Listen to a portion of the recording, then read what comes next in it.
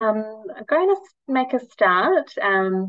I want to just keep us on time, so we'll have a 6:30 start, and as attendees join, we'll get everyone to keep up to date in the chat, but also this session is being recorded, so you can watch back in your own time as well. So I'd like to start by introducing myself. My name is Sarah Lorimer. I am the Sexual and Reproductive Health Team Leader at Gen West. And joining me tonight is Tilly Marnie, who's the Sexual and Reproductive Health Coordinator at Women's Health in the North. And we also have our speakers for tonight, which are Intisar and Shakriya. I'll let them introduce themselves in a moment as they present. And then also joining us later on for the Q&A is Dr. Joanne Gardner. So I'm going to run through some housekeeping, but I do want to begin with an acknowledgement. So Gen West and Women's Health in the North recognise that the land on which we work and provide our services always was and always will be Aboriginal land. We pay respects to elders past and present and to any community members here today.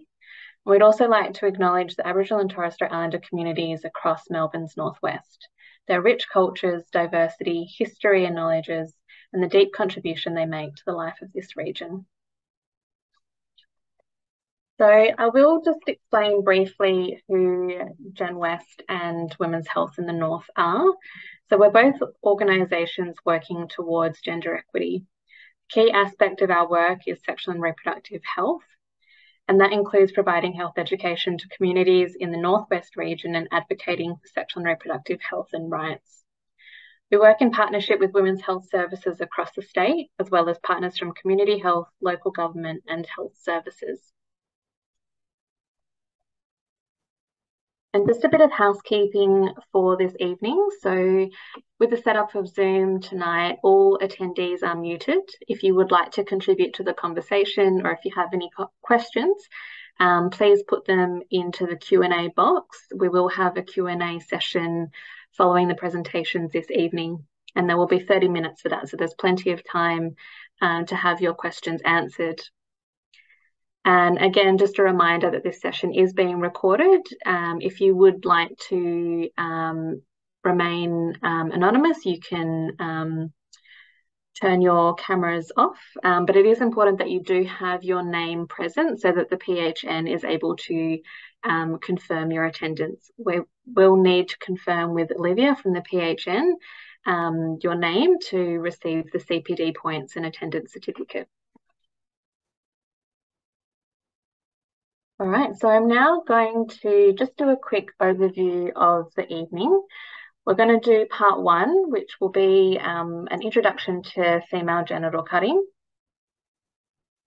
And then we'll move into part two, which will be an overview of the Family and Reproductive Rights Education Program. And Shakriya will be going through how best to provide culturally sensitive support around FGC. And then in part three, we're going to go through some case studies and there'll also be time for a Q&A discussion. All right, I will now pass over to Intisar. Intisar, you can introduce your role and then start the first part of the presentation. Good evening. Thank you so much, Sarah, for the introduction. My name is Intisar. I work at WIN as Health Promotion Officer at the FARA program, which is Shakriya going to talk about it later. Before I start my talk, I would like also to acknowledge the traditional owners of the land on which we're meeting today. I pay my respect to all those past and present, and in my area is the Wurundjeri Kulin Nations. And yeah, so we just start the presentation. So the global data of FGC, I'm just gonna move the names of the Zoom. I've got it in my way. So we've got, at the beginning, I'm gonna talk about the global data of FGC around the world. So 140 million women and girls worldwide undergo some forms of FGC. 3 million at risk of undergoing the practice each year. 29 countries practice in parts of Africa, Asia, and Middle East. And 109,000 people living in Australia from countries known as practice FGC. And that comes from, this data was collected in 2011. And we got it from Family Planning Victoria. Thank you. If we go to the next slide. The definition of female genital cutting is all procedures that includes part of a total removal of the female genital organs or other injuries to female genital organs for non-medical reason. So it's happened for non-medical reason. There's no benefit out of it, but it's a traditional custom that we do as a community. Yeah, next one. So this is a question for discussion, which is you can put your answers into the chat, and then Sarah can read a few of them now or later. So what do you know about FGC? Or what have you heard about the history of the practice? As you professionals?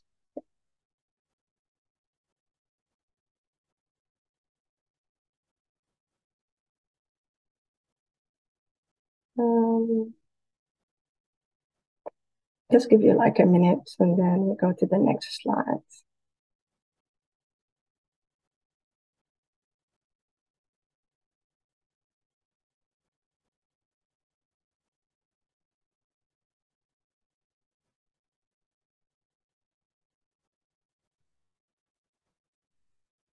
Hey. So yeah, I understand the different types and why this is practiced globally. Great. That was from the chat. So the history came from in the time of the Memes of Egypt back to the 16th century. Also in the Roman times, from forms of infibulation were used on female slaves as a form of contraception. United States, it was like FGC was practiced by doctors to cure female weakness. The Western countries, including England, have used FGC to cure women for psychological ailments and so-called female deviance at the time. Yep, if you want to go to the next slide. Thank you so much, Billy. Another question for discussion. Do you know at what age the practice is carried out?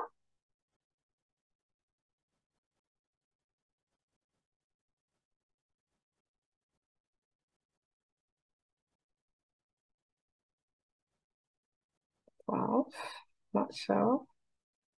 Okay. Go to the next slide, please. So the procedure might carry out when the girl is newborn, which is as young as 6 weeks. During childhood, adolescence, just before marriage. And I think this happened in Kenya during first pregnancy. However, the majority cases of FGC are thought to take place between age of 5 and 8, like between 5 and 8. Thank you so much, Tilly. Terminology. This is very important as health professionals working with women's experienced FGC. So do you want to guess, or you know probably which one we can use when we're working with women or engaged with communities? Female circumcision, female genital mutilation, or traditional cutting? Which one do you think we'll be using as health professionals working with communities? One or three, depending on, yep, right. And situation, yep. Right answer. So we can use, yep, female genital, use of the word mutilation. It's reinforced the harm caused by the practice, retreats that it is gender-based human rights violation. The terms such as female circumcision or traditional cutting are more effective in engaging families and communities. Terminology is very important, as the terms mutilation can pluralize communities where the practice is a cultural custom. Because people don't feel mutilated. Yes, it's a bad traditional, we need to ban, but as a woman that's circumcised, we don't feel mutilated. So the word mutilated, it gets make us feel not great. Thank you so much, Tilly. We can go to the next slide. So the next slide that's coming up is a bit of trigger warning for coming slides. So could be like sensitive, or feel free to leave the webinar if you feel it is so sensitive. So the FGC, according to the World Health Organization, classified into 4 classes: type 1, type 2, and type 3. So type 1 is the partial or total removal of the clitoris. Other terms used describe type 1 procedures include circumcision, ritualistics, and circumcision sunnah. So they said it is sunnah, but it's not sunnah, because what sunnah is, whatever Prophet Muhammad used to do, like the way he eat, the way he, doing things every day, because he was doing healthy stuff, healthy eating, healthy exercise. So that's what sunnah is. So when we follow that, that's the sunnah. But Prophet Muhammad has 5 girls, never circumcised them. None of them got circumcised. So I don't know what they call it sunnah, but it's not, it doesn't seem sunnah to me. Thank you so much, Tilly. Type 2 is partial or total removal of the clitoris and the labia minora, including partial or total exclusion of the labia minora. And then this is the next one this is the worst type, the severe type, that's removal part or all of the external genitalia, and the stitch and narrowing the vaginal opening. So they call it infibulations, leaving in small hole for urine and menstrual flow. Other terms used to describe type 3 procedure, including pharaonic circumcision, because the pharaoh used to stitch their wives, I think, when they go to trip, or when they go away for a few months, they used to stitch their wives. Look at the next. Type 4 is anything that you do with the vagina. So pricking, pressing, missing of, your clitoris, whatever you do. Stretching, all the stuff that you do with your clitoris, it's seems deemed as type 4. Okay, Italy, we go to the next one. When we come to implication of FGC, type 1 and type 2 and 4, there's not much of implication, but the type 1 and 2, they decrease the sexual enjoyment, as you see. When we come to type 3, and that's the worst type and severe types, look at all boxes are full. Like sex is decreased sexual enjoyment, painful, difficult penetration, potential needs for non-surgical infibulation. When we come to menstruation, is decreased urinary and menstrual flow, painful period, increased risk of urinary tract infection. When we come to hygiene, accumulation of urine and menstrual blood, increased risk of urinary tract infection and vaginal infection, urinary and fecal incontinence as well. When we come to PRES, need for defibrillation. Defibrillation give PRES, so it might take longer to get PRES, pretty long labor, yeah. Increased risk, fetal and menstrual mortality and mortality. And then type 4, it doesn't have that much implication.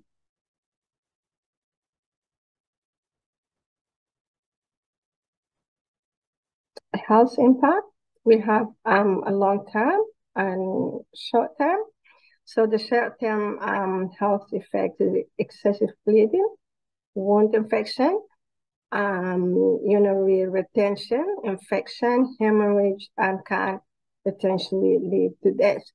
And that's also because back home, it will happen in the backyard.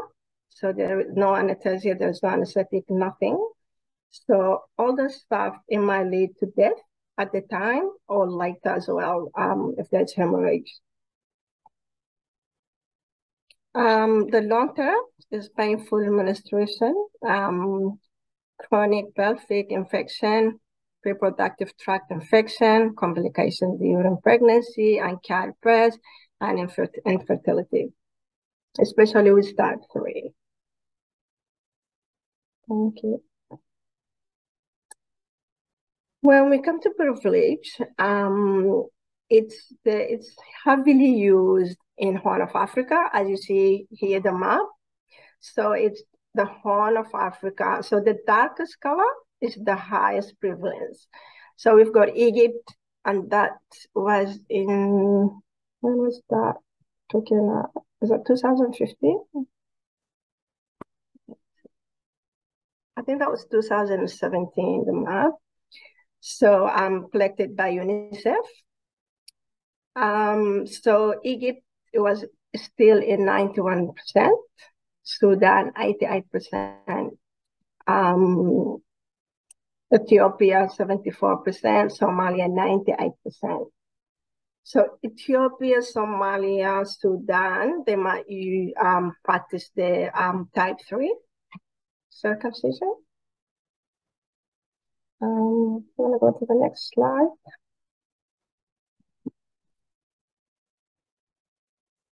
Oh, wow. So look at this one. That was also 2017 collected by UNICEF. This is the percentage of girls and women aged 15 to 49 who have heard about FGC and think the practice should end. So we have a long way to go. So we've got Kenya is 21%, Sierra Leone 23%. So we still have a long way to go. So the people think still need to practice FGC, but hopefully it will be type 1 and 2. Thank you so much. This is the percentage of girls aged 15 to 19 who have undergone FGC. And that goes by, decreasing by the year. So starting 1985 to today as 2015, because that was the latest resource to get. 2010. So no, I got the things in 2015. The actual collection of the data was 2015, but that was today as 2015. So it is decreasing a little bit, but we still have a long way to work as well. You can see like it's coming down by little in 5 years. Thank you. Another question for discussion, which is, do you know what the prevalence rate of FGC is in Victoria? Probably we just go to the answer. So it's very hard to know like how many. It's difficult to estimate because we have no data, and you know how hard it is to collect data on those kind of things. It needs a lot of money and capacity. However, there is a high settlement of the women and girls for countries where FGC is prevalent. Next slide.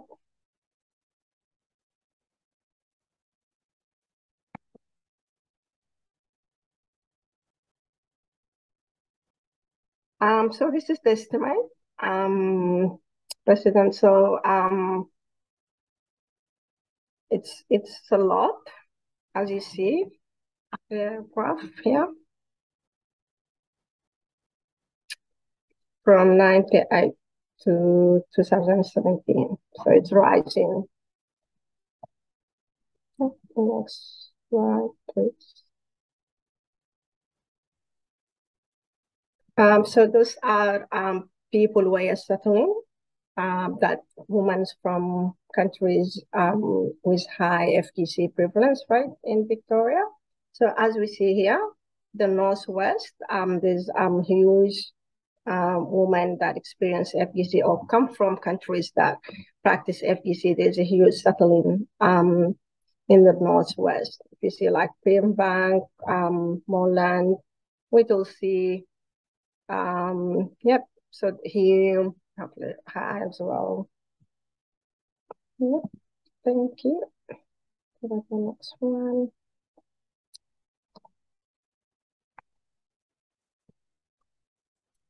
Do you know what people reasons are get FGC? Why we practice FGC as a communities or countries? If you would just want to go to the sub-page.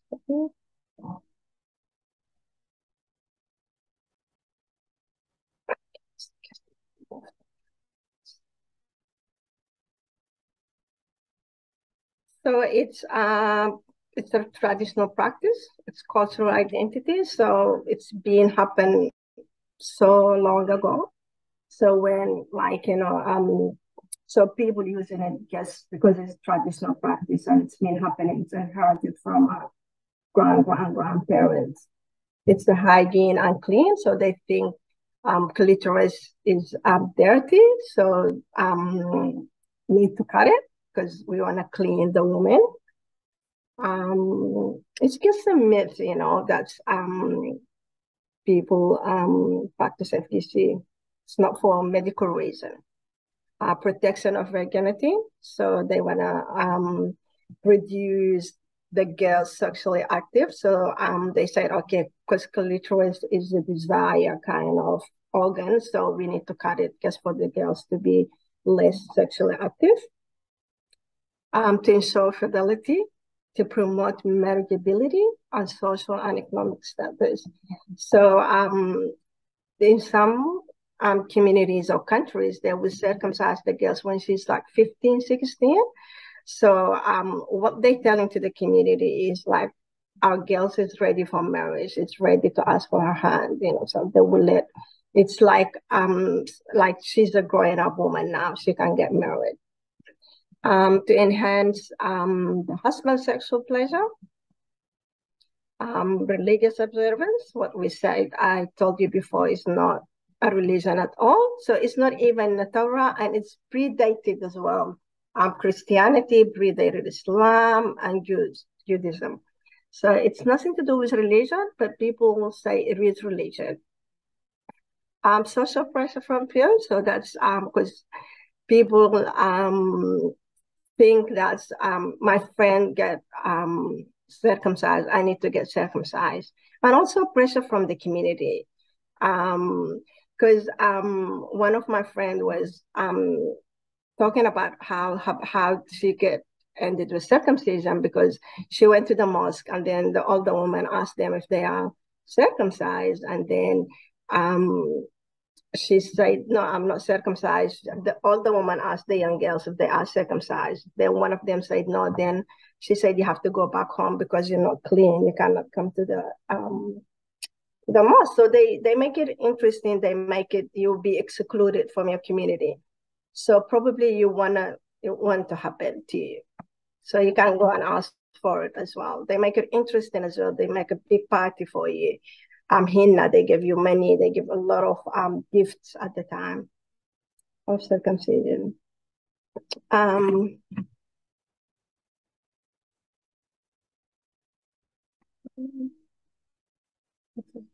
um, yeah, so that's what the reason that we use circumcision as community, but hopefully not a lot of people using it those days.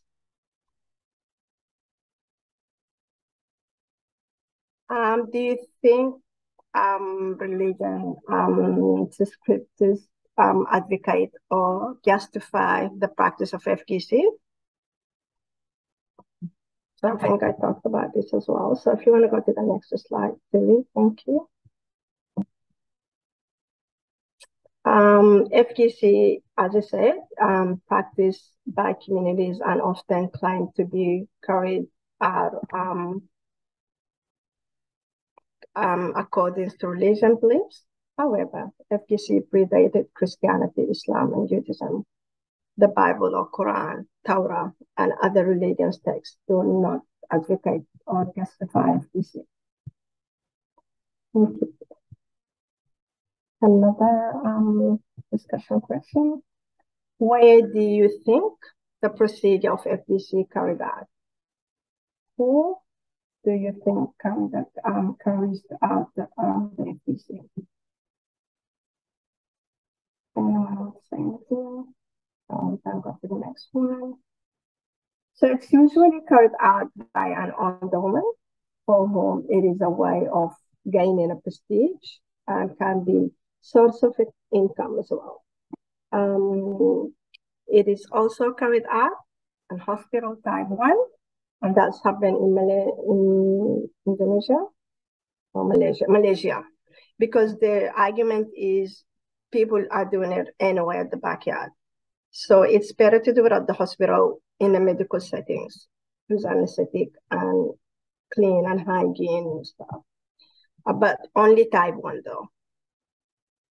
The procedure includes the girls being held on the floor, usually by a lot of women, and the procedure carried out without medical expertise, attention to hygiene or anesthesia.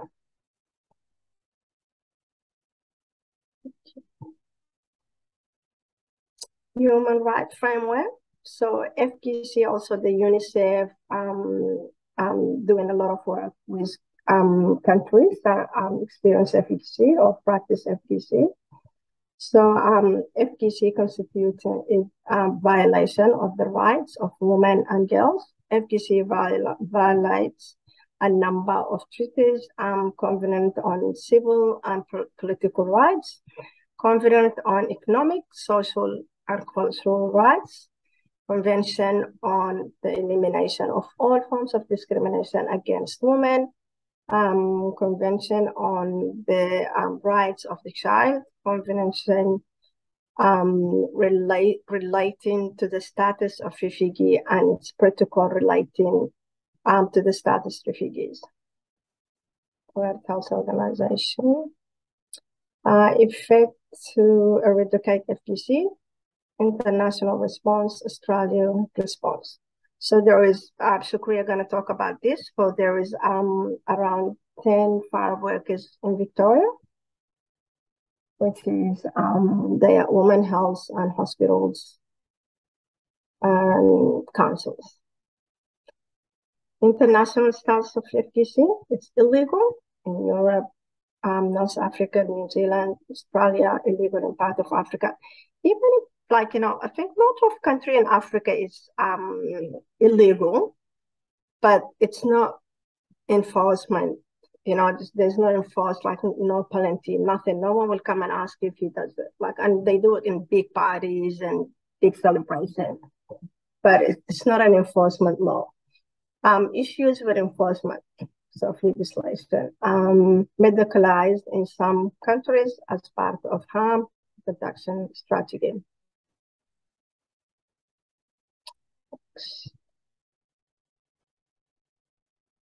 International response. So as I said, UN and UNICEF working with countries as well. UN General Embassy accepted in December 2012 resolution to eliminate FGC. The World Health Organization published global strategies to stop healthcare providers from performing FGC in 2010. Research shows decrease in prevalence of FGC as increased number of women and men support ending of the practice.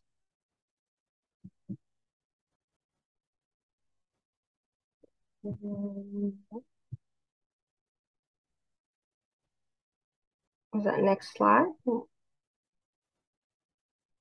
I'm going to take this clear.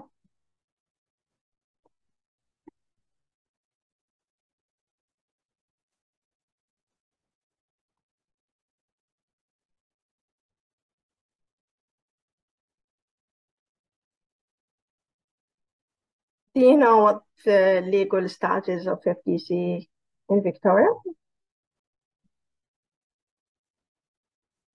I think we just go to the next slide. Legal status of FGC in Victoria. So the prevalence Victorian legislation, Crimes, Female Genital Mutilation Act 1996, legal status of FGC, also fell under Children, Youth, Families Act 2005, and it's mandatory reporting for people that work with children. So, yeah, you need to report it if you come across. So part 2. So I'm gonna pass on to Supriya. Thank you so much, and have a good night. I'll be here when Supriya doing her part, and I'll be here for the Q&A as well. Thank you so much. Thank you for that, Intisar. But I would like to begin with acknowledgement first. So I would like to begin by acknowledging the traditional owners of the land on which we meet today. And I'll also like to pay my respect to the elders past and present. So my name is Shukriya. I'm one of the FARAP coordinators, health promotion coordinators at Gen West. I'm one of the FARAP workers at Gen West. We do have another FARAP worker who works with young women in the community, providing sexual and reproductive health programs and sessions for women in the community. My role is my role is to provide professional development training to practitioners such as yourself, service providers, around how to best, I guess, support women in the community and be able to give them some stepping tools on how to do that. So I'm going to go through the second part of the program, and okay, I'll begin. So what's FARAP? So FARAP stands for the Family and Reproductive Right Education Program. It was established in 1995. It's a statewide program. It's only it's a program that's only in Victoria. It's funded by DHHS, Department of Health and Human Services. The aim of the program is to prevent FGC and readdress the sexual and reproductive health issues in the communities impacted by the practice. And it is based on the UN initiative to eradicate female genital cutting.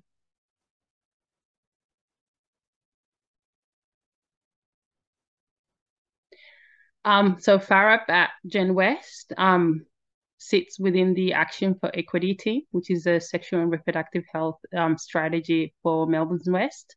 It works with a range of health professionals, such as yourself, to build a capacity and ensure provision of culturally appropriate services in Melbourne's West, and improves the sexual and reproductive health and well-being of women from communities who have migrated from FGC prevalence, and hopefully work to prevent the practice from taking place. FARAP at Women's Health in the North sits within the Freedom, Respect and Equity in Sexual Health, which is sexual and reproductive health strategy for Melbourne's North, delivers FGC professional education session to clinicians and allied health staff focusing on cultural sensitive services provision, works with women communities that traditionally practice female genital cutting to support their sexual and reproductive health and work to prevent the practice. Working with communities. So my focus will be how to best support the community. Next slide. So I want to understand a little bit of what you all know about what those settlement issues are. So do you know the implication of settlement in communities, whether they're from refugee or migrant communities? What are the implications that you've heard or you've seen?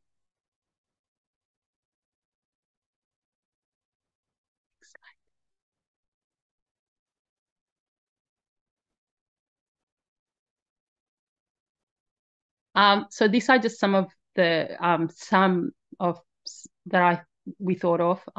So I can start with grief, settlement issues, language barriers, cultural shock, legal status of female genital cutting, not knowing whether it's legal, illegal, and what's happening around FGC, intergenerational conflict, different gender roles, expectations, health literacy, experiences of racism and discrimination, finding it really hard to navigate the health system in Australia.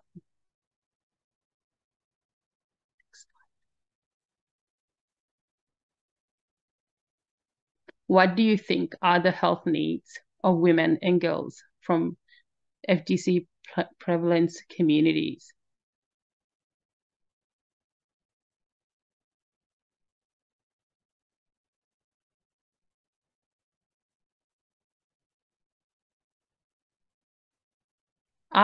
So yeah, health needs of women and girls are education, counselling, regular gynecological checkups, intensive antenatal and prenatal care or postnatal care, with like having access to the defibrillation clinic, menopausal care. There's a lot, but these are just some of the things that I've come across.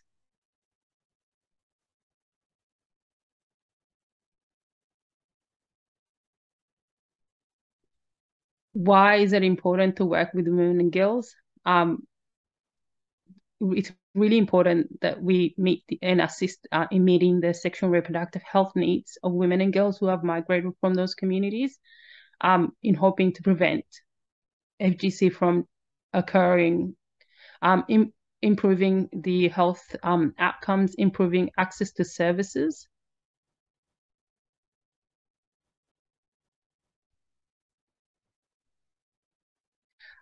Traditional African community roles.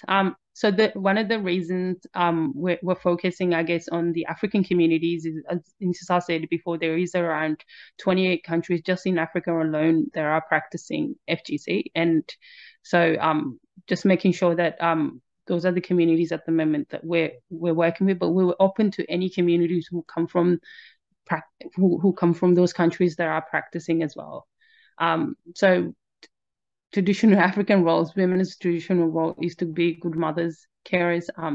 Pregnancy is really mostly women's business. Men don't get involved in that aspect of when the woman is pregnant to birth and after that. Women rally on female relatives, friends for support during this time. There is a traditional practice that it's something that hospitals or services could be part of, which is some African women in the community do like a 40 days after giving birth, where women are, they're at home and they're fed and they've been looked after, their baby's been taken care of, and there's education that happens on how to take care of their child and things like that within the 40 days. And they also give them, I guess, like a baby shower, but after the baby. Many African cultures are oral, so information is passed verbally.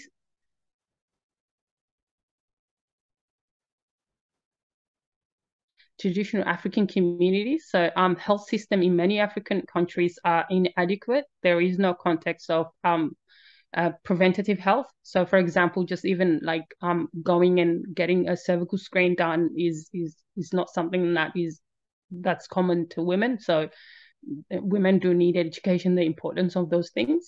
Health education is very limited. Women experience barriers when accessing health system. I said before this, different gender roles and expectation, poor health literacy, experiences racism and discrimination.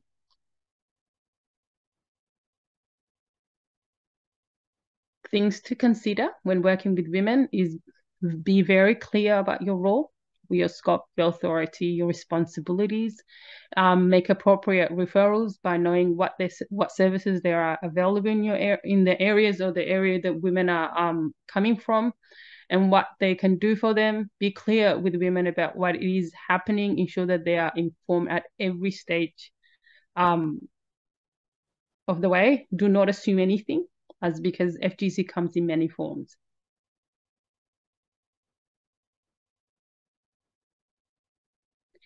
Things to consider when working with women: use skilled female interpreters where possible, consult with FARAP services. So there are a lot of FARAP services within various areas, within hospital, within services, within clinics. There are FARAP services whom you can call and we can provide guidance here, I guess. Use welcoming manner and friendly body language, maintain non-judgmental, respectful approach. Yeah.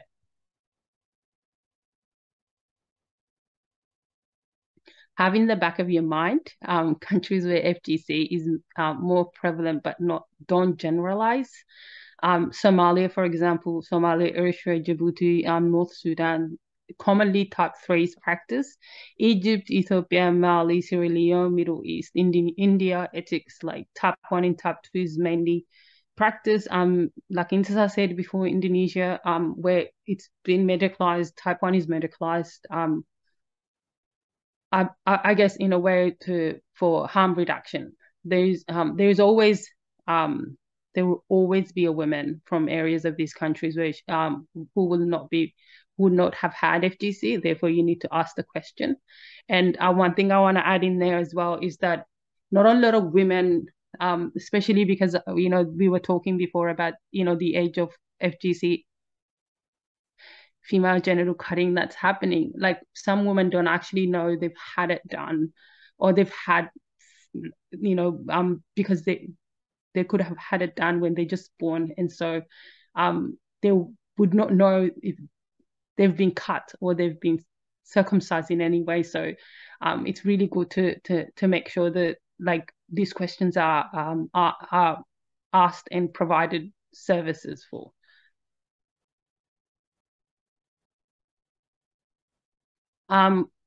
This could be a question. This could be a way to I guess put the question is like you can say to women, many women from, say for example, from Ethiopia, they practice traditional cutting. Is it something that you have experienced? Explain that when examining her, it might be that it's difficult to perform the test or the procedure, and she will need to be referred to specialist clinics. This is a link to a video that CoHealth did, which I think is really good to go through. It really helps. It's a cartoon, helps you, guides you on how to ask the questions. So in your time, you can open the video and you can send out that link as well with the video if needed. It's really helpful, yeah. How to support women: always use female interpreters on site, preferably if you can, but not always is possible. We know that. Reassure women that the consultation is confidential and private. It might take more than one appointment to do that. Let the women know that she can bring a friend, a relative to the appointment to help and support her. Use simple English language. Use diagrams if you have to. Use flip charts.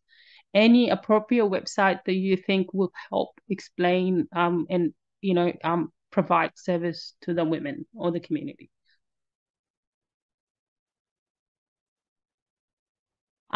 This is a case study. So the case studies I will share with you, this is a true story case study. So just name change. Kay is a 35-year-old. She just had her first baby in Australia. Her record shows that she had a vaginal birth and defibrillation before labor. Kay is upset because her body feels very different and abnormal. She wants to be reinfibrillated and wants to find someone who can perform the procedure. Kay is very worried about how her menstrual and urinary patterns has changed. She also worried about her husband might feel if she did not have a refibrillation. She's worried that it might affect her relationship and that he might leave her and look for another wife. How might you support Kay in this situation?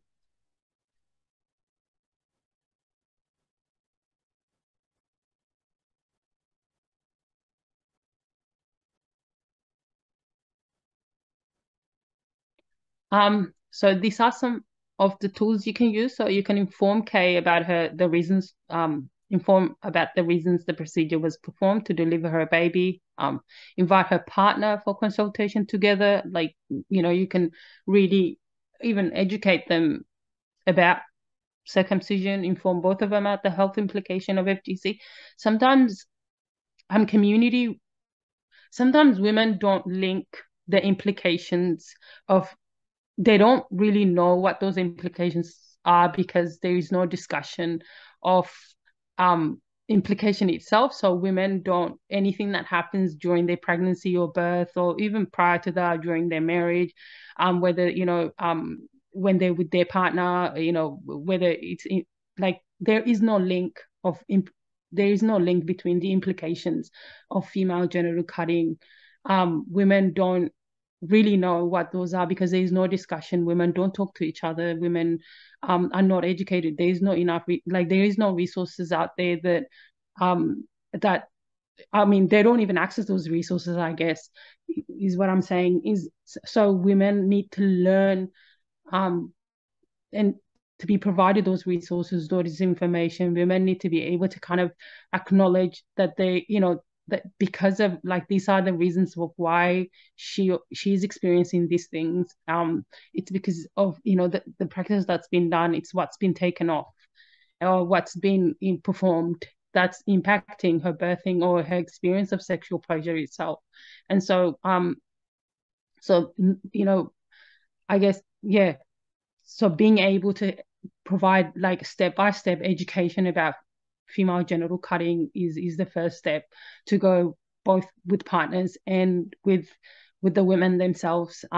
So inform them about why she cannot be reinfibrillated. Like there needs to be education around the FGC laws in Victoria, the FGC laws in Australia.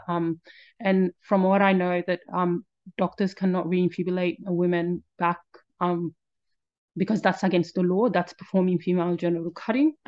That's performing FGM. So it is against the law. And so women need to be educated around that as well. Refer them to FARAP services for further support. There are various FARAP services within hospitals, such as the women's, whom they can be referred to for various supports.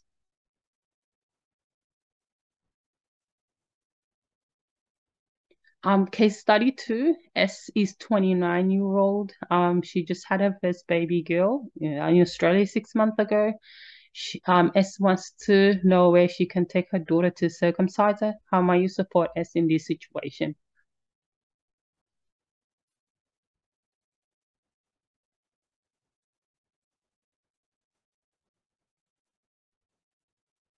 So I guess asking the reasons of why she wants to circumcise her daughter. Ask this to help you inform your response and what you're going to be doing. Inform her about FGC, the implication, the health consequences. Inform her about the laws in Victoria.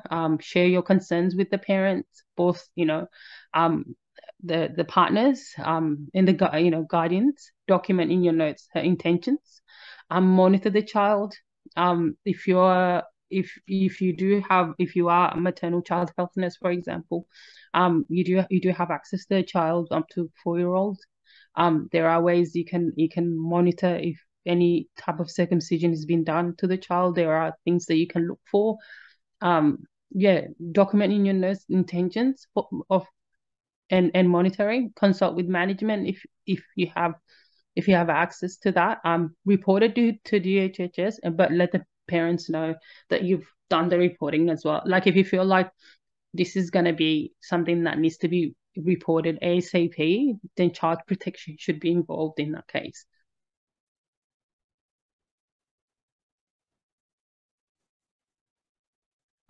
These are just some of the FARAP services out there. So the Royal Women's Hospital does have FARAP workers within the hospital. That's where women who are going through prenatal and postnatal care and defibrillation do have access to those services in the hospital.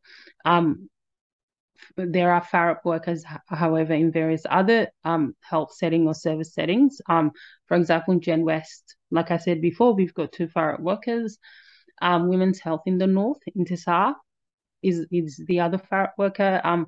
Core Health has got a couple of FARAP workers in Carlton and in other parts like Kensington, other parts of area as well. Monash Health has got some FARAP workers. Darebin Council Youth Services has another FARAP worker. Multicultural Centre for Women's Health. Banyu Community Health, Mercy Hospital for Women. These are just some of the FARAP where FARAP workers are working in.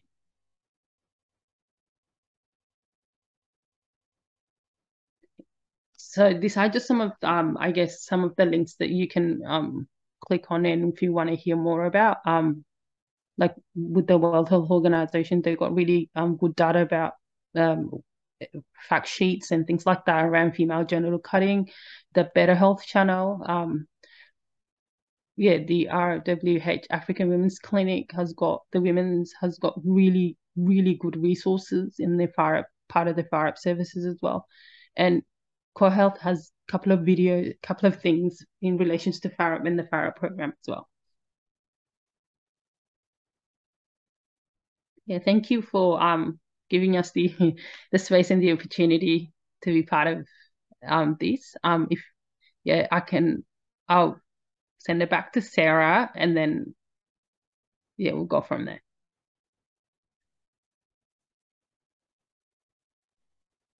Great. Thank you so much, Shakriya, and also a big thank you to Intisar. I have heard this presentation a couple of times, but I always learn something new from it, and I'm hoping that the attendees, I'm sure that they have learned lots from it as well. I'm going to give Shakriya and Intisar a bit of a break from speaking before we do the Q&A, and just want to run through a few of the health pathway slides that are relevant to FGC. As GPs, I'm sure that you're all very familiar with health pathways and the website. I just want to run through a few slides that show the referral pathways for female genital cutting in particular. Thank you, Tilly. So the process of developing content for the health pathways is a collaborative effort between local GPs, specialists, allied health providers, and subject matter experts. Each of the pathways is reflecting the local context, and it's basically there to enhance your clinical knowledge and promote best practice. It also helps reduce variation in care and will give you some clear indications on the referral pathways for your patients. I'm just going to run through the slides, but when we do share these slides via email, there'll be a link to the referral pathway, and you'll be able to click through these yourselves. I know it's a little bit odd for me to just sort of have screenshots of the website, and it's a bit harder to follow than clicking through yourself, but I think these will be helpful guides so that you know exactly where to click onto. Thanks, Tilly. So when you click onto the female genital cutting/mutilation heading on the website, it'll take you through to this, which will give you a bit of information about the practice and also some suggestions on identifying this with your patients as well.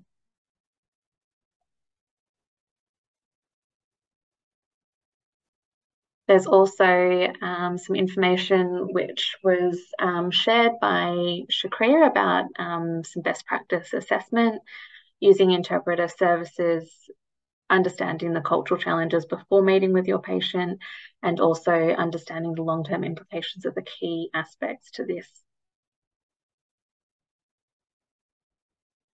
There's also a bit of information in there about management and referral, and some information there as well about mandatory reporting, which we can also talk to more in the Q&A. And then also some other referrals to other health practitioners. And then there's also just a bit more information for further reading. There's some links there to CoHealth. The video that Shakriya was referring to, I've popped the link into the chat. And then there's also some information from Sexual Health Victoria, formerly known as Family Planning Victoria, with some healthcare information there, as well as resources which are available on the Royal Women's website.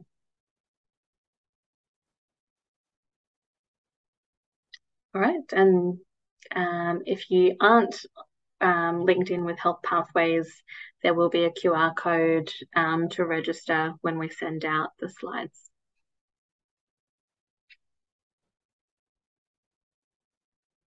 All right, great. So we'll go into question time.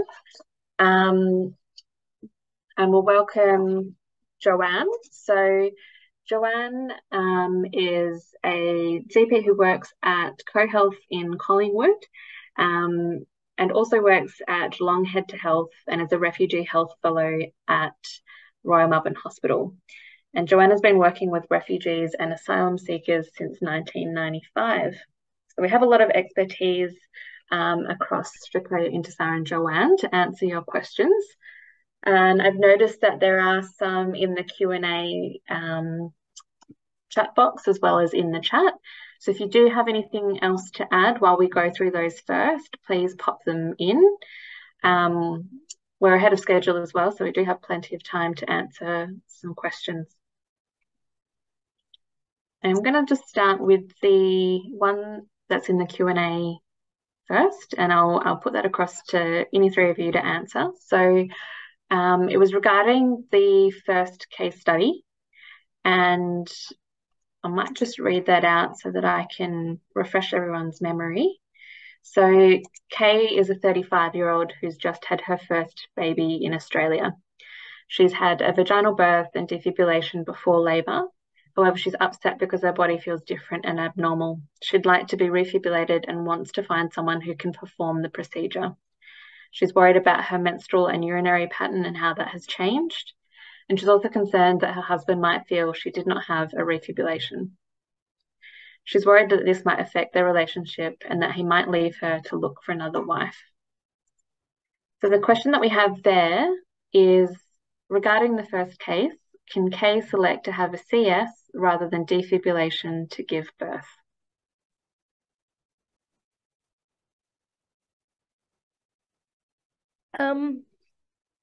My goodness, I don't know whether Intisar or Shakriya would like to tackle that one. Okay. I feel at a distinct disadvantage not being a gynecologist or an obstetrician. And I think it begs the question that there was clearly not a lot of information perhaps given to Kay in her interaction with the hospital or when she was giving birth, which puts her in this fairly parlous situation. I think that that's obviously why this situation has arisen. And to be honest, people not being given a lot of information about what happened to them in the hospital, particularly when English is a second language, is far more common than not. I had a gentleman who came to see me the other day who was of Ethiopian background, and he didn't understand that his gallbladder had been taken out because he'd had acute cholecystitis. So I had to explain everything to him with the help of Google and diagrams. So this doesn't surprise me at all.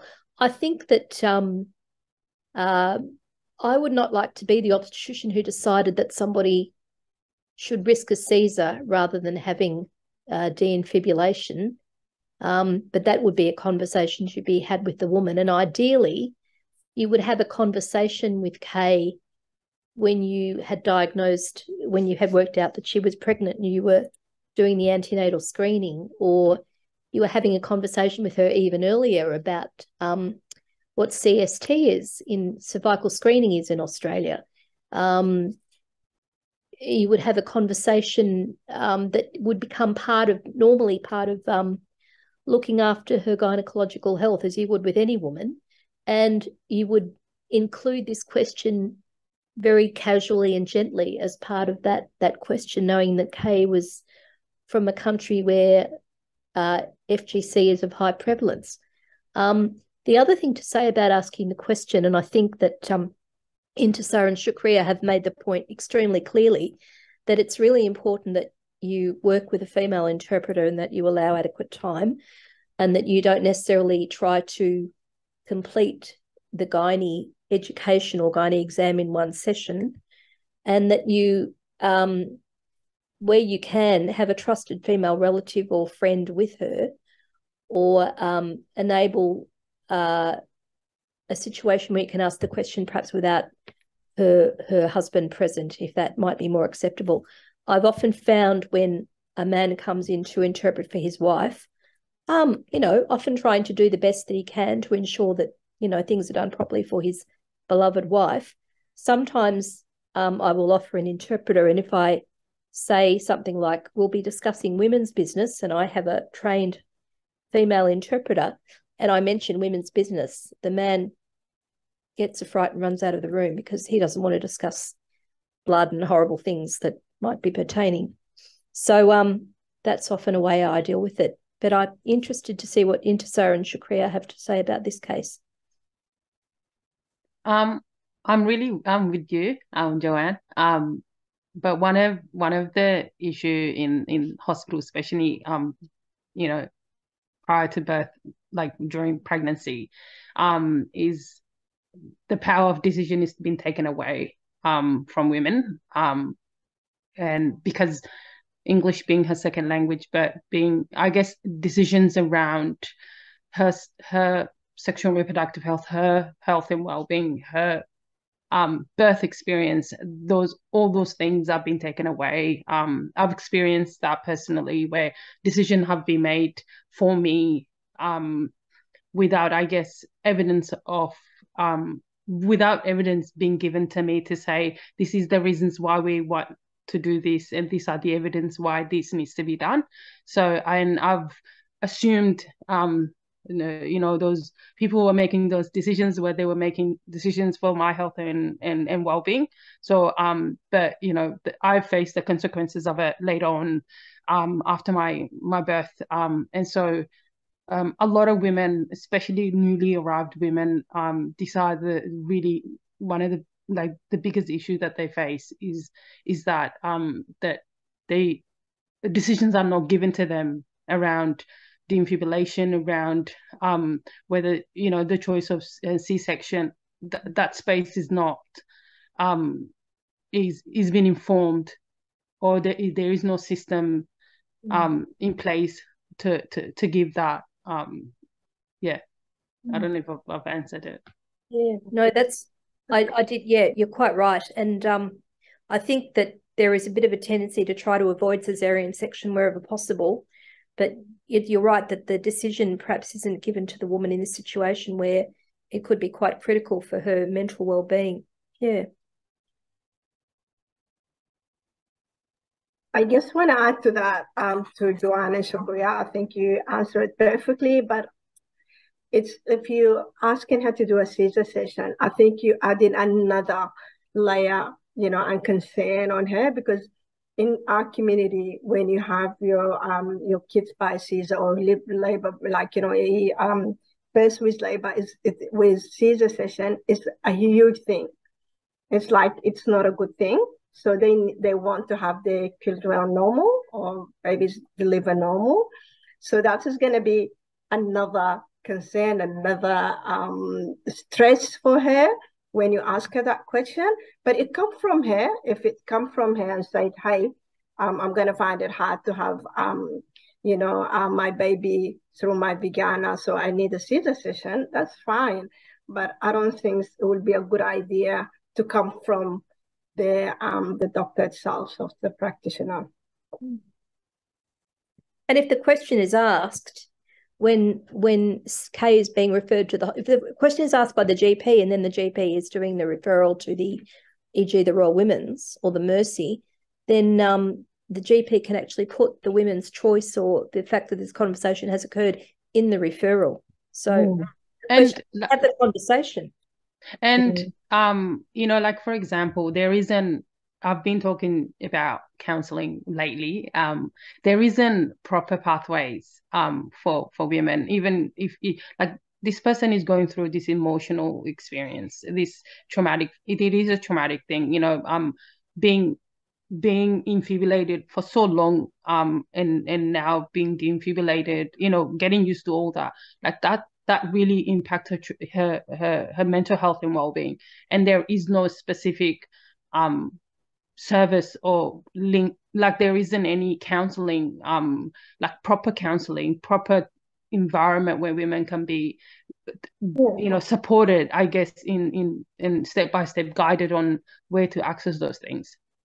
Yeah, and that's not long ago. I guess it's a longer story, but I'm gonna make it short. So there was a lady who came from Somalia, and that's true story that we heard from the Royal Women's Hospital. So she was a young girl, get married. Her husband brought her here. She was type 3, and that's only 2 years or 3 years ago. And type 3, she went to the GB. The GB, I think, referred her to a private practitioner.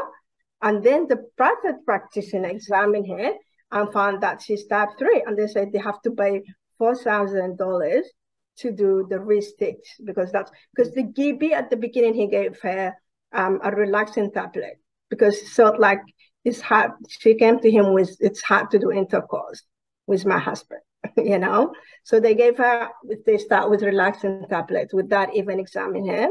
And then she come 2 weeks later, you refer her to a private practitioner. The private practitioner told her she has to pay $4,000, where at the Royal Women's Hospital, there's a free service to do the re-infibulation.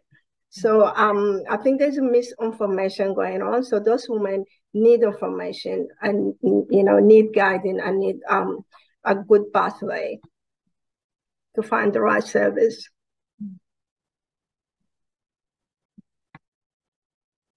Thanks so much, everyone. I'm going to keep us moving along because we have had another 7 questions come through the Q&A, and I want to hopefully be able to answer them all. So the next question is, in Australia, are procedures such as labiaplasty or clitoral piercing considered FGC, FGM? Are they illegal here? And if not, why is this treated differently? I'll pass that over to you. So it is illegal for women who migrate from FGC communities. It is definitely illegal. So I can't get lapoplastia, whereas Sarah, you can get lapoplastia. So that's from what I know in the legal status of it. That's what lapoplastia legality is. Is that because I come from the community where FGC is practiced, and from countries where it's practiced, so I cannot.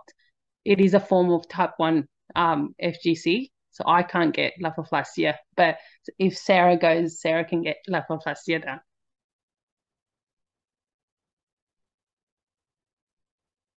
I hope that answers the question.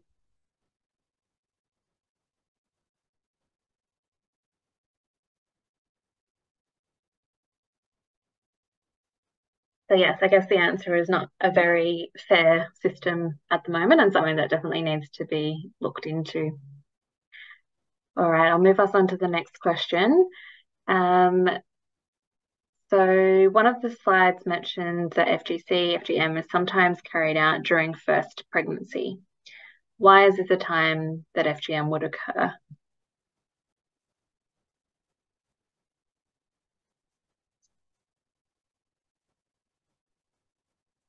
Can you repeat the question?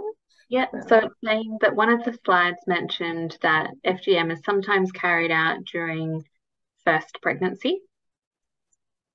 Carry out? I think so. Yep. And so the person is asking, Kiara is asking, why is this a time that FGC would happen? In some cultures, it's just a cultural custom that there's a myth around the clitoris touching the heads of the baby and harming or killing the heads of the baby.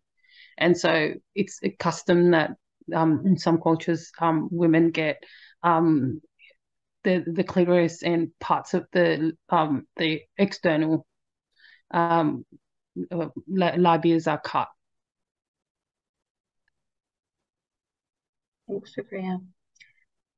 The next question. So from Sue, it was mentioned that Indonesia and Malaysia are largely in relation to harm minimization approach.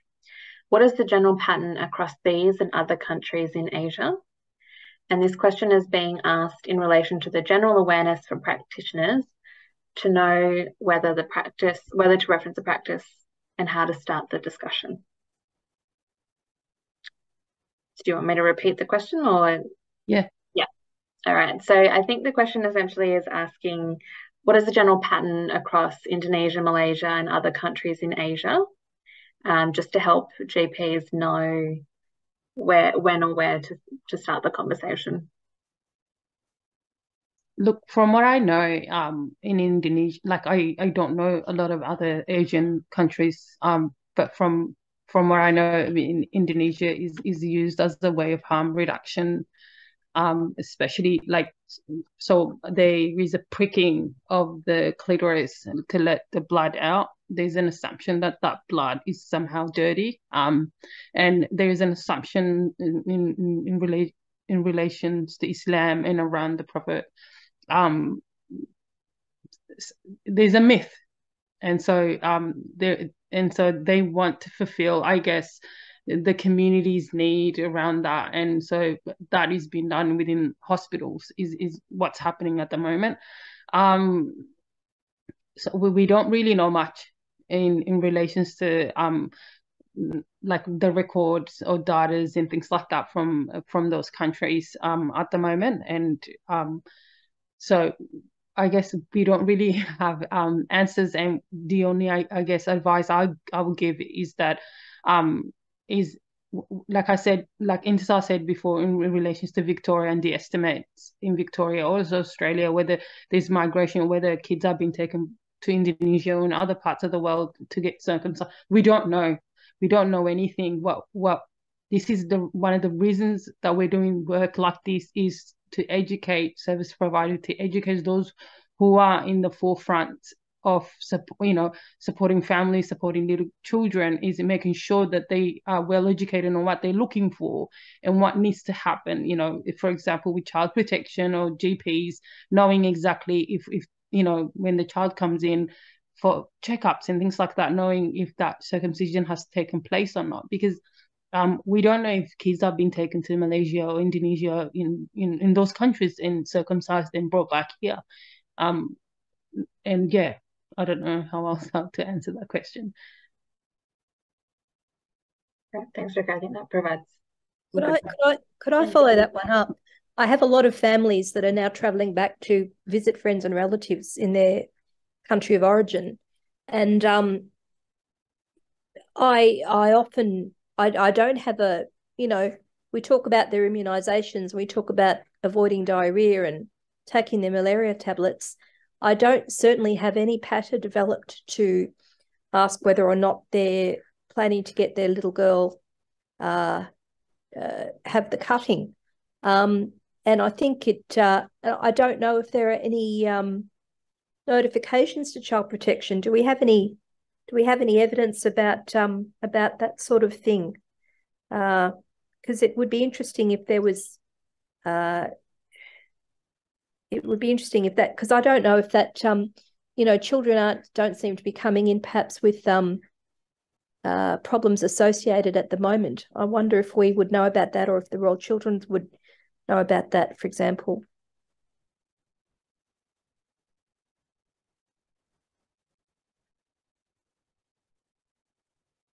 So I guess another point there about the need for some clearer data collection. Yeah.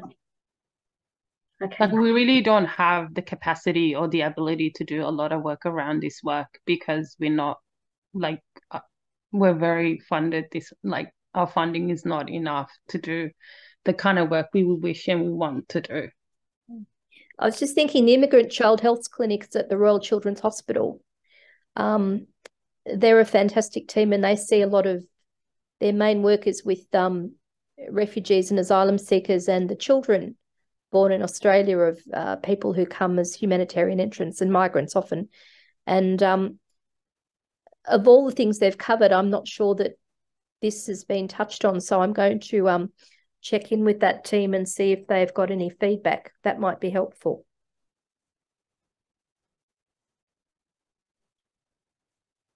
Yeah, definitely. Okay, are we ready to move on to the next question? Anyone have anything to add? All right. So the next question from Wei Cheng is asking, what is the legal standing for GPs for existing FGC? Is there anything except to say that no FGC, like no new FGC is allowed to take place? I think legally we have to say that no new FGC is allowed to take place. And there's a question from Alice that if a little girl's brought back from their country of origin after where cutting can be clearly demonstrated, yes, I think you'd be obliged to report that. That would be my impression. Yeah, you're mandated. Yeah. So just to clarify, in response to Alice's question, that if someone was traveling back from their country of origin and they had FGC in that country of origin, then the health professional is mandated to report that. Yeah.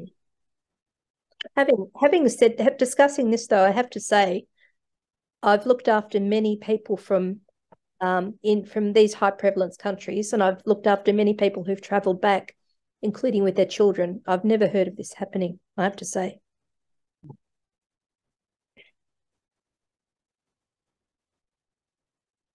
All right. Our next question is from Kiara. It's asking if anyone knows if there's any idea about how often reports are being made to child protection. I think this actually goes back to what we just discussed, is that there isn't any insight to that because the data collection isn't there. So some more funding on doing that work would be fabulous. Just making sure that I'm answering the second part of that question as well, Kiara. So what has FARAP's experiences been when reports of this kind have been made?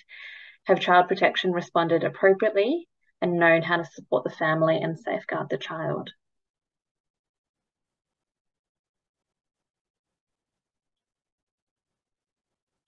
I mean, I haven't come across like in relation to child protection or like in relation to any FGC to a child. I don't think things are being implemented to even see if that child is being circumcised or not, like what's been happening. The only time a record or evidence is seen is when there is a complication of FGC. So any type of complication that takes place, then, the child we would be seeing with the GP, or the child discloses that to a service provider or a child protection. In relation to disclosures, we haven't come across any. We haven't heard any. We've been trying to do work. Like, for example, myself, I've been trying to do work with child protection around how to support them in asking questions, in supporting, in being able to support disclosures if there are any, when they are meeting with, when they are faced within those environments or within those sets of environments. But I haven't, yeah. Yeah. Same, but it was nationally, was in TV, but I haven't come across like case with child protection stuff. I mean, Mm, serious complications, I would think, would end up at the Royal Children's. Yeah. Under the gynae clinic at the Royal Children's. That's where I think that they would likely end up if they were that serious. And then so that would be the first trail to follow if you're trying to do research. Yeah, as with farm worker, we're not allowed to report it as well as farm workers. Yeah, so we're not mandated to report. That's a good point. If just that, besides farm workers, is there anyone else that isn't mandated to report? No. I think like health practitioners, like doctors, GPs, like nurses. There are people who are mandated to report. But yeah. Yeah. Are you saying beside them or? Yes. Is there anyone that isn't mandated? So I'm just sort of wanting to get some clarity. So as a FARAP worker. No, I think everyone that work with children, they are mandated to report it, a part of FARAP workers. Okay. Yeah. All right. Like teachers, everyone, like has to, I don't know. I don't even who not to be reported. I think everyone needs to report it if you're working with child and you come across circumcision. Yeah. Okay. We have another question here about whether or not there's been any known convictions in Victoria. I know, Shakira, we have had a conversation about convictions in Western Australia. Yeah. But yeah, did anyone want to speak to that or talk about any known convictions in Victoria? In Dandenong was one, but then I don't know what happened, like a few years ago. Talked about it for a little bit, and then I don't know what happened. It disappeared. So we know that in Western Australia, a couple of months back, well, a year ago, there were two women who asked the question around circumcision space. So the women asked the question around where she can take her child to get circumcised, and that was taken out of context, I guess. And there were two women who were convicted for about 15 years imprisonment for asking the GP those questions, and police and other government people were involved in those cases. It really got to me because, like if the child was circumcised, for sure that should have been the path that should have been taken.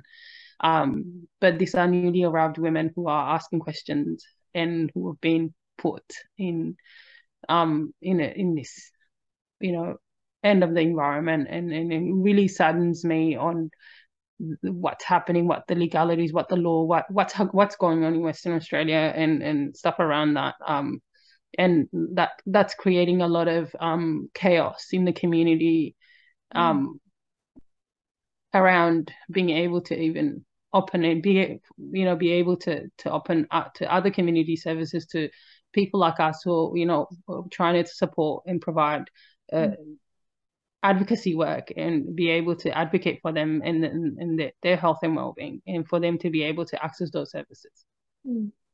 It occurs to me too that the AIMS provides English as a second language education for newly arrived migrants and humanitarian entrants, and I know that they have a health module.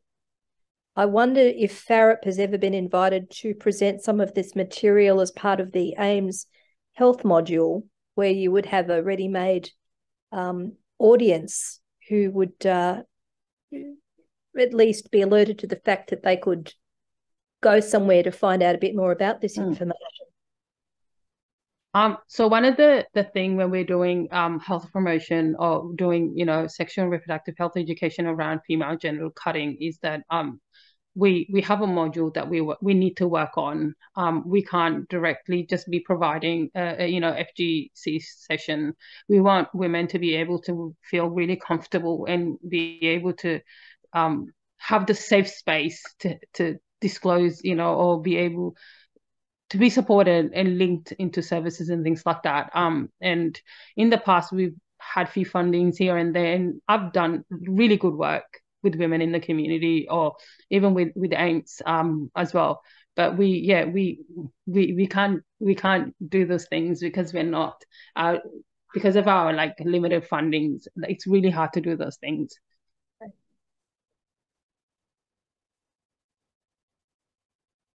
All right. A follow-up question here from Wei Cheng saying, does the nationality of the child make any difference when it comes regarding compulsory differences?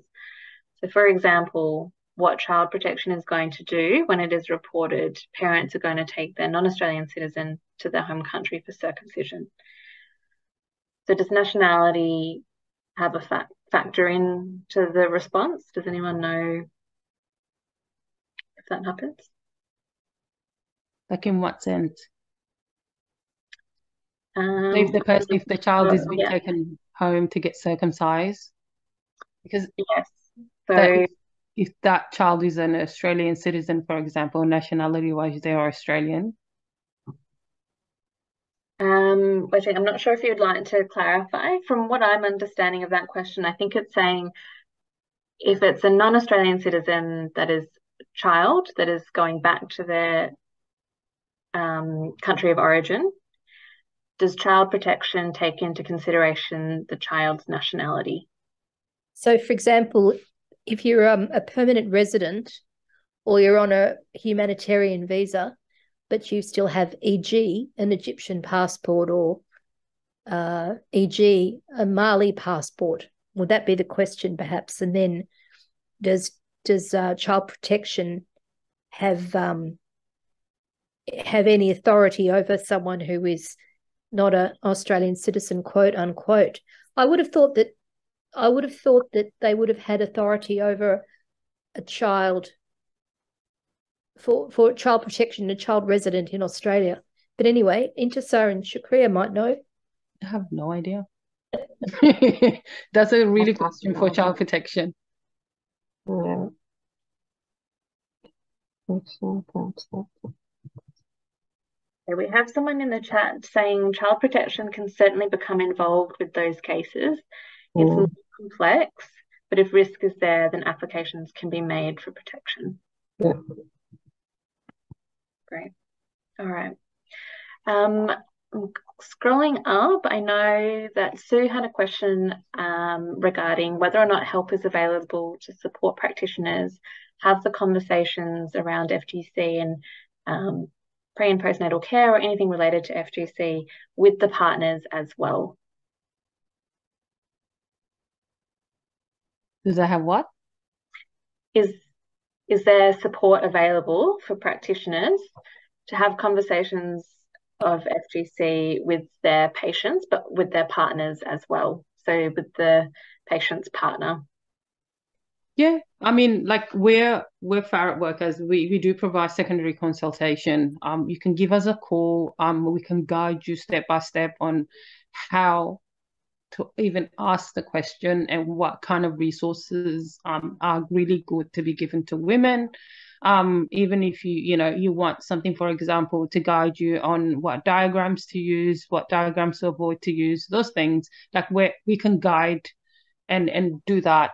You can refer those those women as well to the women's hospital who do have a couple of Farrett workers who can provide those resources as well, whether to the practitioners or to the women. I just want to add to that as well. Like it's also kind of a family, and you can invite the Farrett workers as well if you want us to be in that meeting. So the partner, the woman, and us, or we can provide you with resources how to talk to the partner as well. Is a lot of work being done with partners and with male members of these high prevalence communities? Yes. So Core Health has a male Farrett worker who's doing work.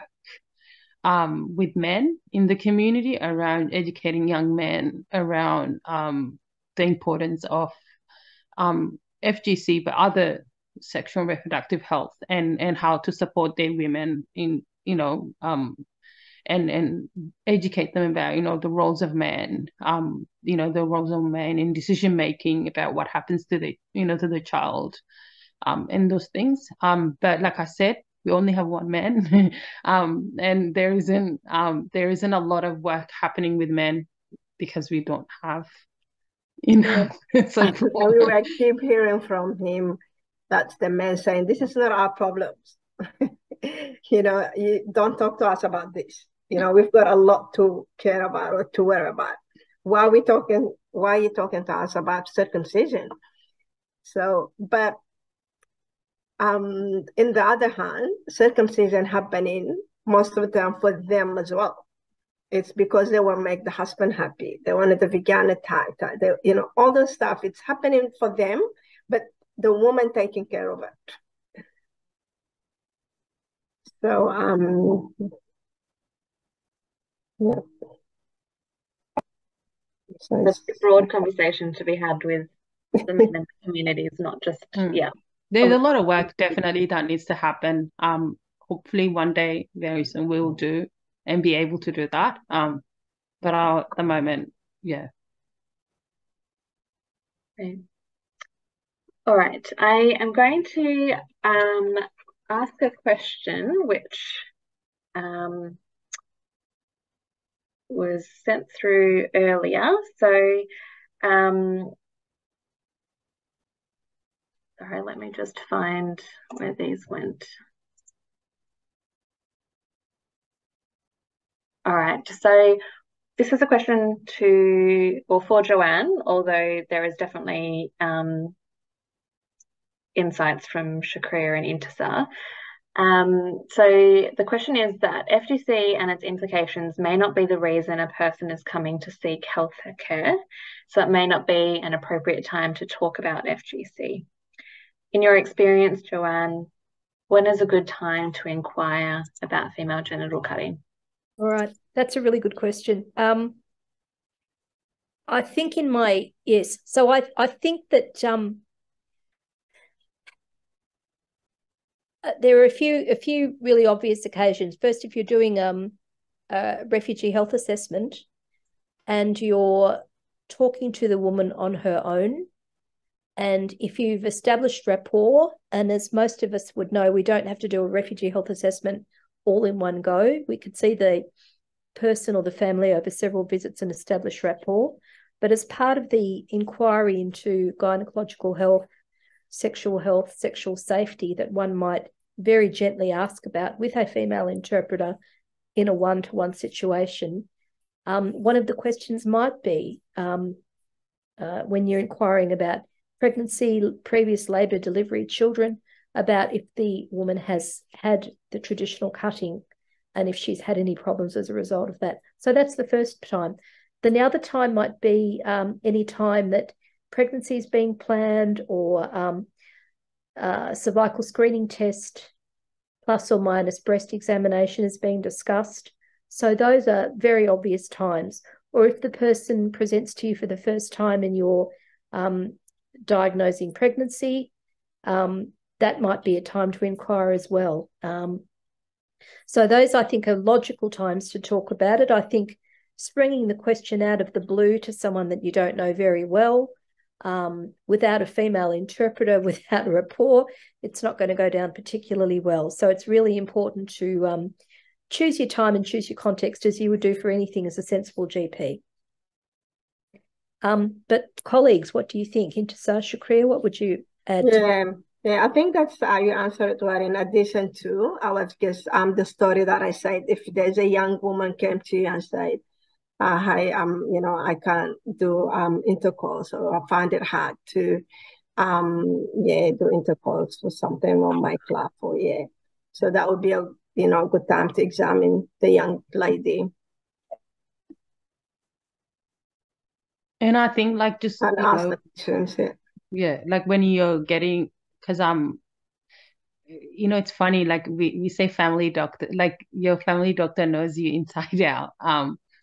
And like it would be really like my perfect family doctor would be someone who would be able to kind of know everything about, you know, I mean, it's not a question that needs to be asked ASAP, but knowing my background, you know, just knowing like those roots, those cultures that I come from, you know, the environment that I grew up in, and being able to have that understanding, and you know, not having discrimination around what I could have had, or you know, things like that. But yeah, being able to kind of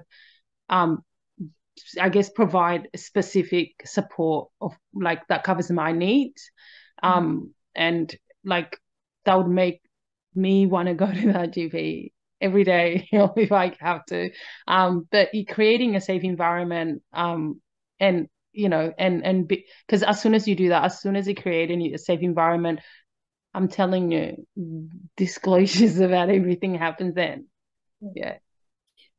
I just had another thought about this as well.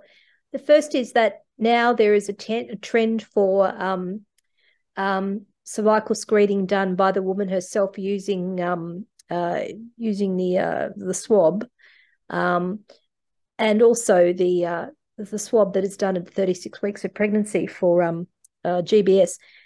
Just to remind people that women from, as Intisar and Shukriya have so eloquently explained, their health literacy may be very poor, and it may be very difficult for women to put the swab in, and they may need assistance, they may need diagrams, they may need help. The other thing too, though, that as women are putting the swab in themselves, you don't necessarily get to examine them very well. So it's important if you do feel experienced enough to do CST using a speculum on a client in this situation, it is possible with time and gentleness and patience and using a very, very tiny speculum. I've been able to do many painless, relatively painless pap smears in this situation. The other thing to be aware of too, that situation about to be examined with a speculum, even if you're using a very gentle and very careful approach, a woman can have a flashback both to sexual assault and also to traditional cutting. I've had women suddenly who were quite keen to have a pap smear and were chatting away, all of a sudden, as I approached with the speculum, all of a sudden having a horrible flashback and screaming and sitting up. And so just be aware that for some women, they can be very traumatized and can be triggered, or not even realize that they've been traumatized and be triggered by this. So just always being aware of that, being very patient, and always taking things very gently at the client's pace is really important.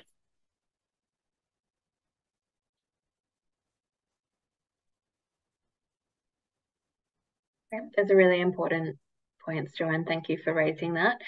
Shukriya and Intisar, do you have anything that you wanted to add about the cervical screening? Any important things to consider?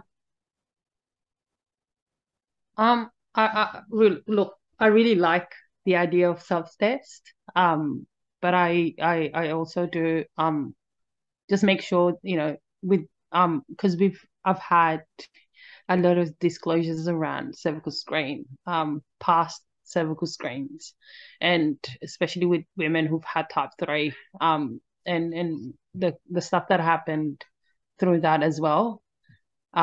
So I guess, yeah, I guess priority, you know,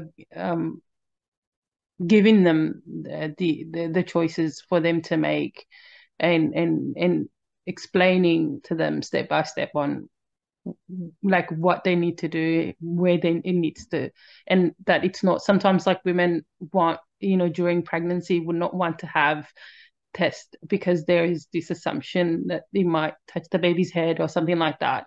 And so explaining and making sure, you know, even that explaining could be with a diagram, anything like that, just making sure that like, you know, that there is an understanding that nothing's going to happen, and this is just a procedure that needs to be done and it's safe. So just, you know, creating that safe environment for her to be able to do those things. Okay, thank you. All right, I think we might move on to our final question. And what I would like to ask is for each of you to share with the GPs who are in attendance tonight, 3 key things that you would like for them to take away and to incorporate into their practice after this session. I shared with Joanne before. You have my 3 points, Joanne. We'll get My you to wish list. share them, Shakriya, so that all the other GPs in the room are also across Over that. to Shakriya. They're my wish list, but yeah, I really ask question, like just making sure that you know where those women are they are from those communities. If you just be able to ask the question, because I think asking the question would help implement what happens after that, what needs to happen, and make sure there's a lot of discrimination, there's a lot of assumptions that happened, and I want like those things put aside around the cultures or the religion or whatever those community or those women are from. Those are like remove those things away, create a safe space for women to be able to disclose, and be able to have a safe space for those things to happen, for women to be able to feel empowered to make her own decision around her sexual reproductive, give the women the ability to make those decisions themselves. Yeah, I don't know if I'm making sense. Yeah, I think Okay. Just remember, you could be like, the important point for the woman. So that you might be the first point as well. You might be the hope, because people, when they come from like those like our countries or Africa, they come in here to have quality life. So make sure that they're not having they're not feeling like they are the circumcision. There's what do you call it? Racism. Just lost it. So don't make them feel that it's racism, or I think like practitioners don't mean it, but the woman feel that way. The way they explaining, the way that they're giving the information, the way they asking, the way that they talking about the issue. You might not mean it, but we just need to be very careful not to be judgmental. Not ask a critical question, like a question that they can answer, like why that's happened to you. She's not gonna answer that question. So we need to go forward, like what we want to do with this. The other thing is, it's a very sensitive issue, by the way. I want to take this. It's a very sensitive issue. You don't talk about it with your community. You don't talk about it with your family. You don't talk about it with your friends. So the only one that I talk about with is you as a practitioner, because they need to. Otherwise, they might not talk about it. So they don't talk about it unless they need to. Yeah, I guess try to use a professional interpreter. No husband, no kids, no one. So you need to be in dots, like, no, I need to use a professional interpreter. But there's a lot of things that I want you to take, but I will stop here. Thank you so much. And my 3 very quickly. Ask the question, and as everyone has said, use an interpreter and do it provides safety, cultural safety. Number 2, don't be judgmental. Don't do what I did the first time and burst into tears when a woman told me that she had had the cutting. That was very inappropriate, and she ended up patting my hand. That was I never did that again. That was only the first time. The 3rd thing, know your referral pathways. FARAP and the Royal Women's Hospital, and use your resources. That's it from me. And I just want to add in, it's a cultural custom that needs to be eradicated. I'm going to say this. It's a cultural custom that needs to go away. Yeah. And that women need to be given the power to make decisions around their sexual and reproductive health. Women need to be, advocated for. And so, yeah. Definitely. Thank you, everyone, for some really excellent points there. We will be sharing resources and contacts for referral pathways along with the presentation slides. We're really hoping that everyone can stay on for another 5 minutes. We just want to do a brief evaluation to find out from you what future sessions could look like, what kind of content, what kind of information and support you need as health practitioners to make the changes that are required around your FGC practice with your patients. So if you could please go to menti.com if you have your phones handy, or you can open up a new window and go to menti.com, and the code to enter is in the chat. The code is 49546153. And we have our first question of 3. So we'll be brief, but we just want to get an understanding of whether or not your knowledge of female genital cutting has changed after participating in this session. So if you could please stay on for a few moments, just pop your responses to these questions, that would be really appreciated.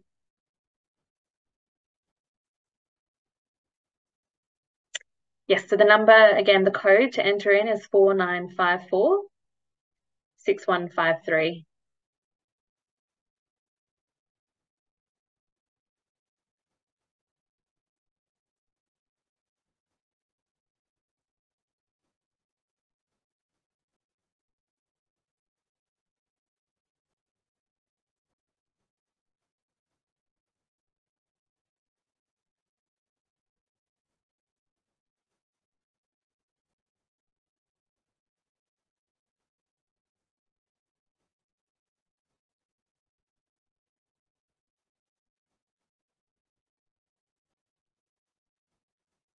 So if you go to menti.com, menti.com, and the code to enter in is 49546153. And Tilly has also placed that code into the chat.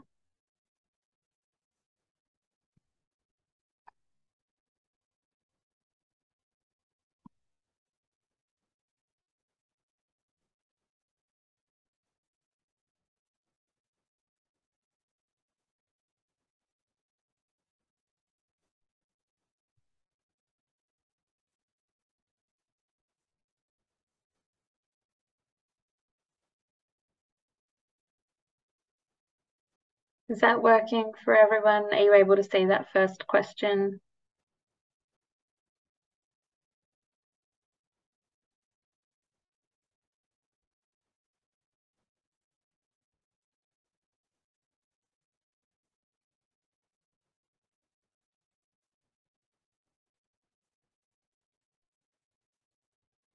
No option to answer.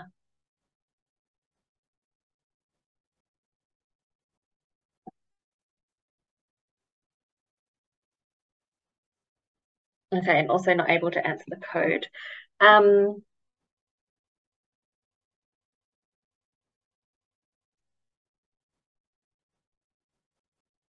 right. Let's move. Is there anyone able to see the second question now? We've just moved on to the next question. We can go back and you can just write into the chat if your knowledge of female genital cutting has changed following the session. But are you able to enter a response now for this second question? Will you make any changes to your practice after participating in this session? And if so, how?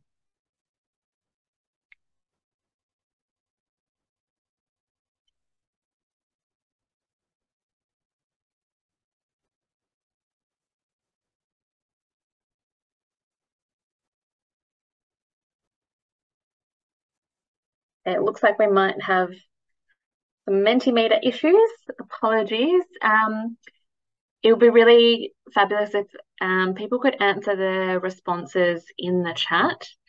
So just giving us a sense of whether or not your knowledge of female genital cutting has changed from this session, and if there are changes that you will make to your practice.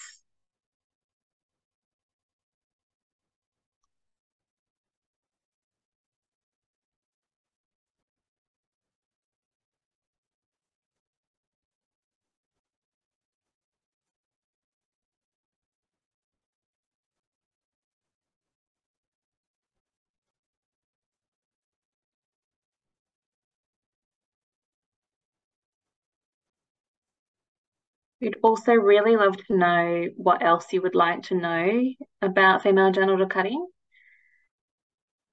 and also the FARROP program. If there was another one of these sessions held, or if there was information that was emailed to you, what kind of information would you like to know?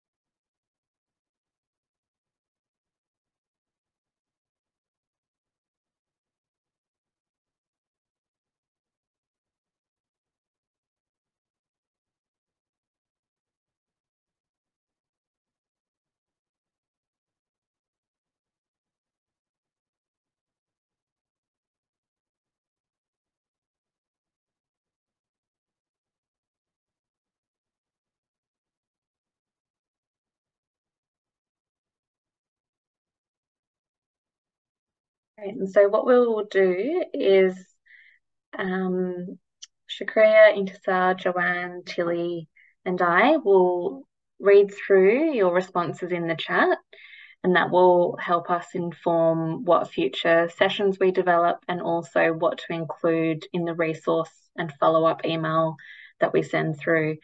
We'll hopefully be able to provide a bit more information and support you in making some changes to the practice that you're doing, or at least to support the practice that you're currently doing, if you're feeling confident with that.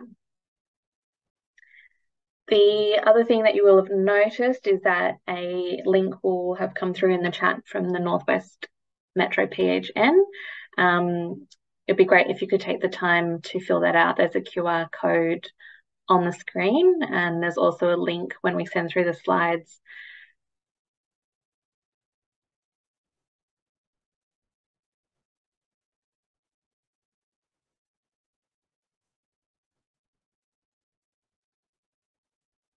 Great. Yeah, it's really great to read all of the different topics that you'd like further information on. And we'll make note of that.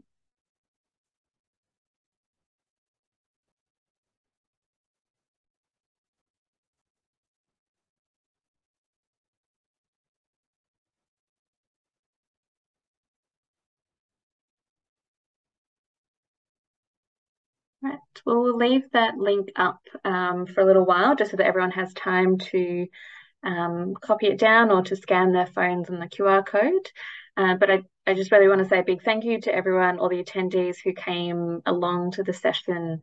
A huge thank you to the PHN for supporting this work, and particularly to Shakriya and Intisar for all of the hard work and for sharing your lived experience and also your professional experience this evening.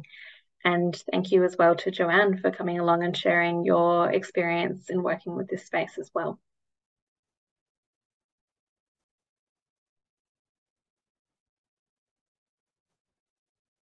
Right, great.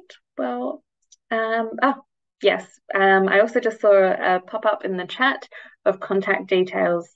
So Joanne, are you happy for your email to be shared around to attendees today? Okay, perfect. we will make sure to include that in the follow-up email as well. Awesome. Well, I hope everyone has a lovely evening, and we'll speak to you soon.